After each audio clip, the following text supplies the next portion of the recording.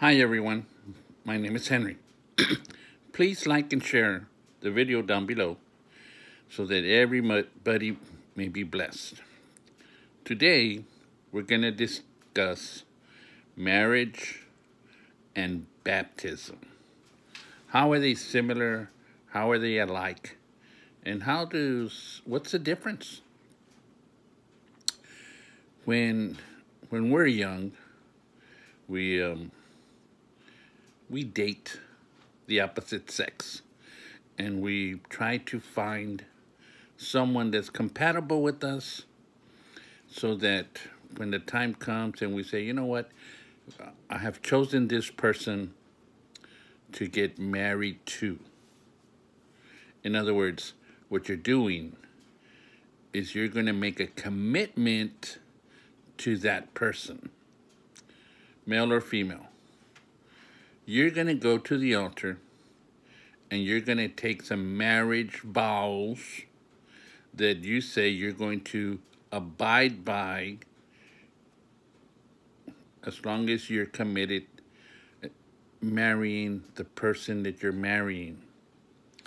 So if you, as a woman, you take the name of your husband, his last name, to be your name, last name, from that point on. The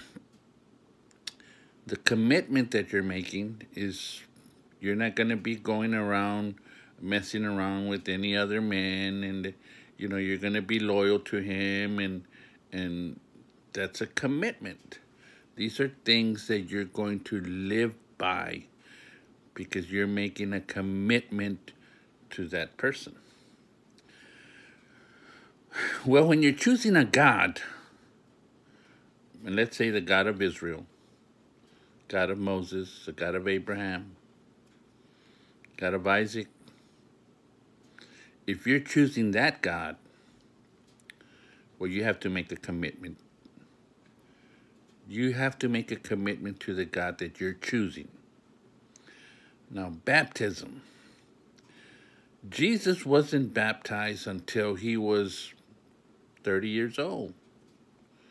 He was baptized as an adult that could understand what kind of commitment he was making. Baptism is not for babies. Jesus was the example. You get baptized as an adult because you are making a commitment when you get baptized. And let me explain to you. When John the Baptist was preaching at the river, all the people that he was preaching to were adults. And he was teaching them, explaining to them that the commitment they had to make, what they had to live by to be righteous in God's eyes, which were the commandments of God. That was the commitment. Once they understood everything that they needed to do, change their lives, and say, okay, I've chosen this God. I understand what I must live by, the commitment that I have to make. And then they say, okay, I'm ready to make that commitment. When you're ready to make that commitment to your God, you get baptized as an adult because you know what commitment you have to make or you're making and you have to live by. So marriage, baptism, it's the same thing. You're making a commitment to somebody or God, and you have to live by certain rules. So marriage and commitment are real similar. You get married to someone as an adult, and you understand the commitment that you're making to the person that you're going to marry, and you get married. But to the God that you're going to make that commitment to, you get baptized. You say, God, I'm ready. I'm ready. I'm ready, and I'm going to make this commitment, and I'm going to get baptized as my understanding to you that I'm making this commitment to you. And those are the things that we have to, the way we make our commitments to either a person or God. Now, what happens if you get married to your partner and then you don't keep your commitment and you go dating other people? Well, that's what you call whoring around. That's what you call adultery. That's what you call that you took the name of your husband in vain. When you don't keep your commitment to your husband, you took his name in vain. The third commandment says, when you have chosen your God and you have made a commitment by getting baptized to him,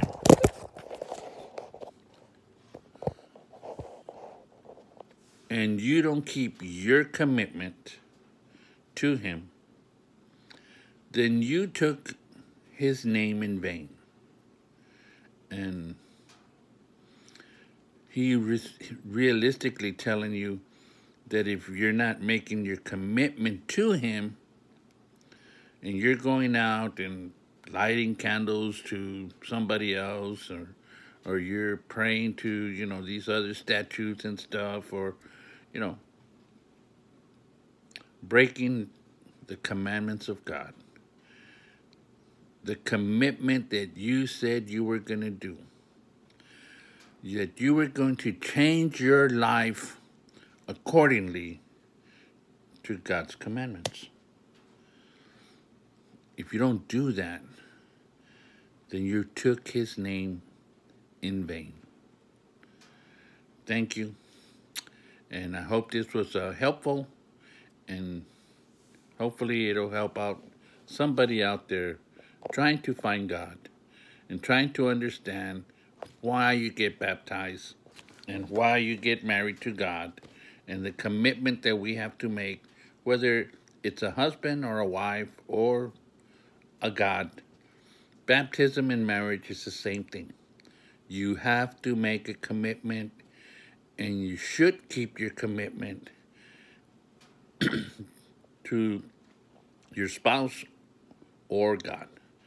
If you're not going to live by the commitment that you make to God, with the understanding that you have to live by certain rules, then anything that we may believe that this is our God and we don't keep our commitment, you have taken his name in vain.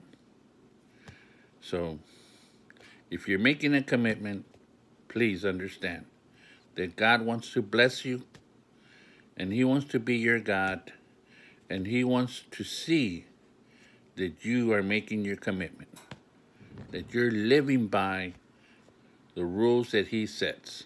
Just like when we get married, we have rules. We promise this, we promise that, and we have to live by that. Same thing with God.